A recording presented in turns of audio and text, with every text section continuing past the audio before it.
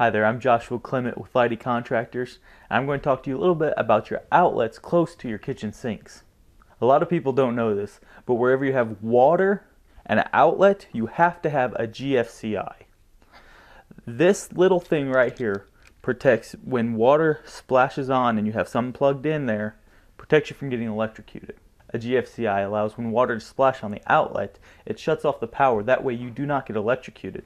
You need this around your bathtubs, your toilets, your sinks, even outside. These things are required.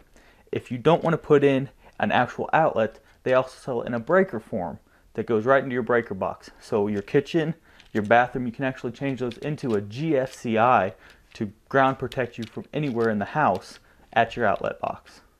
Before you install these, make sure you check code where they're actually required in your area, and make sure you shut off the electric in the house.